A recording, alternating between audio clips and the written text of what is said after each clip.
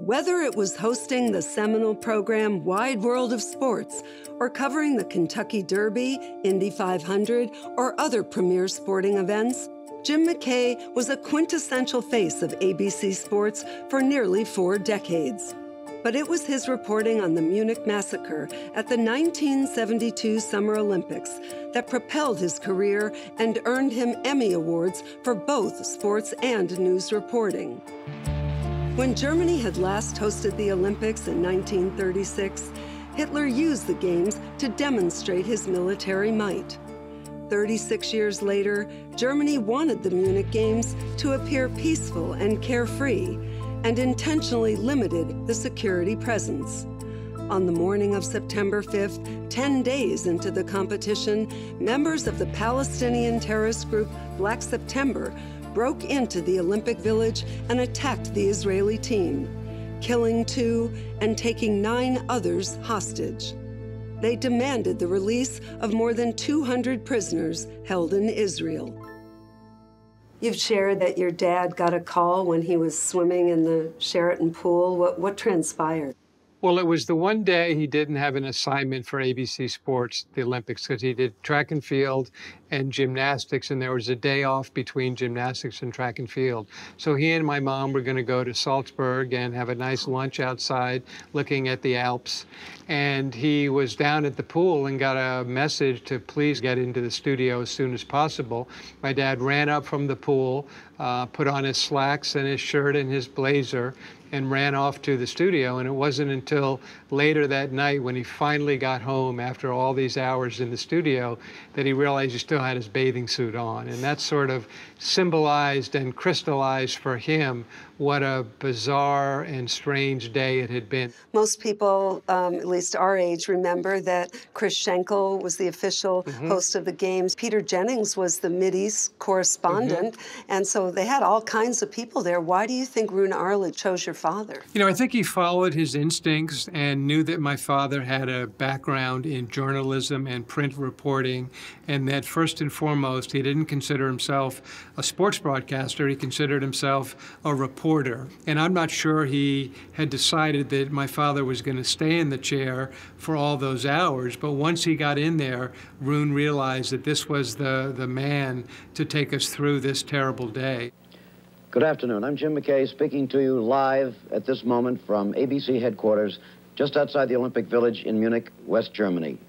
The peace of what have been called the Serene Olympics was shattered just before dawn this morning, about 5 o'clock, when Arab terrorists armed with submachine guns, faces blackened, a couple of them disguised as guards or as trash men in the Olympic Village, climbed the fence, went to the headquarters of the Israeli team, and immediately killed one man, Moshe Weinberg, a coach, 2 shots in the head, 1 in the stomach. I called my mom, and she said, your dad's in the studio. So I thought, I'll go in the studio also. You know, I knew everybody in the control room, you know, walked in and was briefed on what was going on, and then spent the rest of the day and the early morning hours, you know, with my dad, most of the time in a corner of the studio right behind the main camera. I saw him get more and more drained by what was going on. I saw sadness in his eyes as it was going on. But to be there with him for that entire time was just a life-altering experience. This is building number 31, and we're moving in now on the windows behind which, at this moment, 8 or 9 terrified living human beings are being held prisoner. You were 17 years old. For a teenager, what were you thinking? It was surreal because terrorism was not part of our daily lives back in 1972. So to see it, it was almost hard to believe it was actually happening. And to see my father, you know, on that relatively small set in the ABC compound, it was hard to imagine that all of America in the world were tuned in to watching him. It was almost like being in a movie or a dream where nothing seemed real. And it was so awful what was happening that it was stunning and it was numbing in many ways. For you, did you have any mixture of pride and anxiety and fear for him? All those things. You know, I was concerned that as the day went on, can he hold up under this pressure? It was really emotionally and physically draining. He's often talked about the fact that there was a young weightlifter whose family lived in Shaker Heights. And throughout the day, my father knew the Berger family were going to hear from him whether or not their son was alive. To be able to take, that kind of pressure and that kind of emotion and remain, as he did is remarkable. The crisis unfolded into the early hours of September 6th. The terrorists were transported with their hostages to a nearby airbase where they planned to fly back to the Middle East. That's when a botched rescue attempt by an ill-equipped German police force led to the chaotic and tragic conclusion. I've just gotten the final word. When I was a kid, my father used to say, our greatest hopes and our worst fears are seldom realized. Our worst fears have been realized tonight.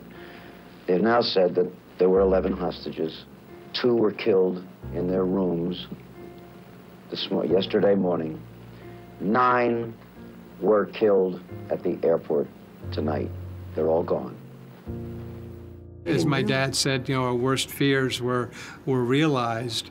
I think everybody was so emotionally drained. There were definitely tears from, men and women who weren't used to covering a news story. They were used to covering sports. And even the way he delivered it, it was just, it was like, I'm broken, but I have to do this. The way he said that and the way he just summed it up was so sad, yet so poignant that he was able to come up with those words. And I remember riding back to the hotel in the wee hours of the morning with him. We didn't say a word to each other. I think we were drained. We went to the front desk of the hotel for him to get his key, and the receptionist said, you have a telegram here, Mr. McKay, and it was from Walter Cronkite. And I'm paraphrasing, but it said, Jim, you did yourself and your profession incredibly proud today. Sincerely, Walter Cronkite. And my dad looked at me and said, this is a moment that we will both remember for the rest of our lives. And my father had no idea of the impact he was having or how many people were watching, but getting that letter from someone who was an old friend of his and someone whom my father idolized just put a punctuation point on that day that I'll never forget. And he carried that telegram in his briefcase until the day he died.